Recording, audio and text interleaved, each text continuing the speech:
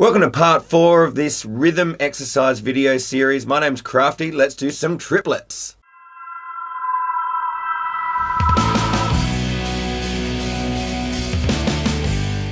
Okay, so we're up to lesson 6 in the Ted Reed Syncopation book. This is going to be the 16-bar exercise on page 15. And if you haven't seen any of the earlier videos and this is a bit too complicated for you, you might want to go back and check out parts 1, 2, and 3 in the series. But yeah, so this is a really helpful book, and we're up to triplets. Triplets are basically just groups of 3. And in this particular exercise, we're going to be doing quaver triplets. And if any of what I've just said is a little bit confusing, you might want to check out Niels Myrner's video. He's awesome at being able to explain all of this stuff. I could explain it.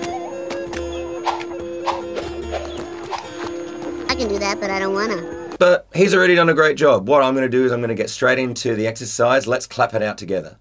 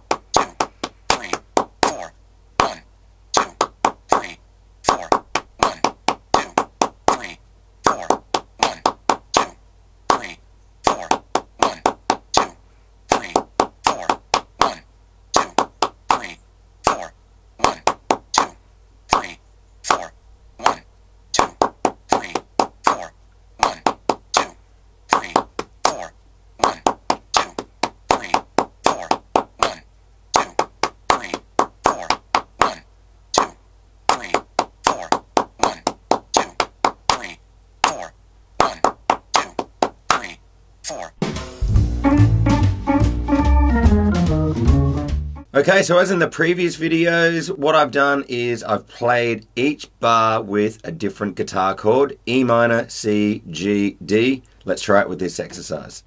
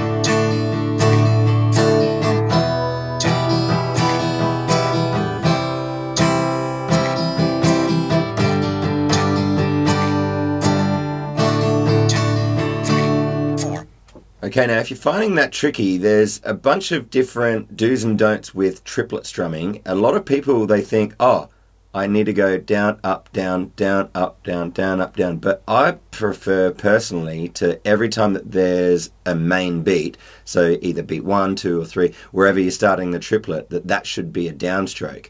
So what I'd end up doing more so is going down, up, down, down, up, down, down, up, down, down, up, down, kind of like that. So give that a go.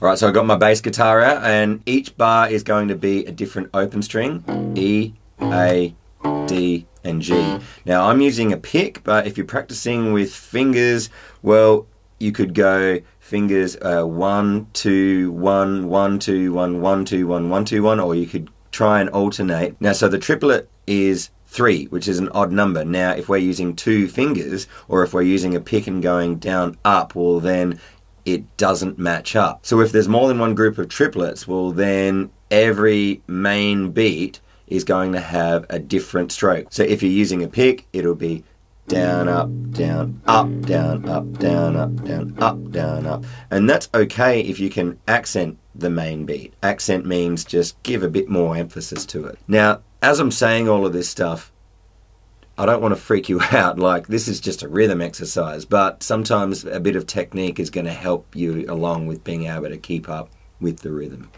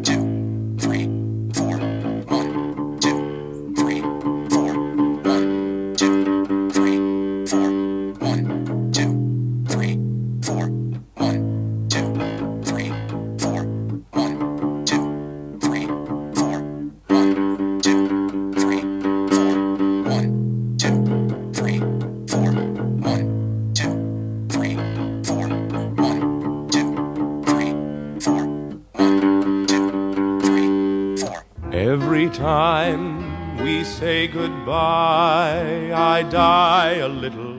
So there you go, there was a 16-bar exercise getting to practice through your triplets. How are you going with your triplets? Let me know in the comments below. And if you would like some more free regular music tips, well, I have a bunch of different socials that you can follow. Crafty Music Tips is the name. I also have a private Facebook group where you can discuss with me and several other like-minded musicians as well. And if all of that's still not enough, well, what I have to offer you is a free ebook download. It's something that a lot of people are getting a lot of value out of because, let's face it, all of the time as human beings, sooner or later, what we're going to have to face is figuring out how good are we on our particular instrument? How good are we at our skill level? And so this ebook is called Actually, How Good Are You? And what I've done is I've slaved over trying to figure out what are all of the ways where you can go through and figure out for yourself with the steps that I give you, where am I at on my journey and where would I like to go? And you'll also get Sun and Run, the suntan lotion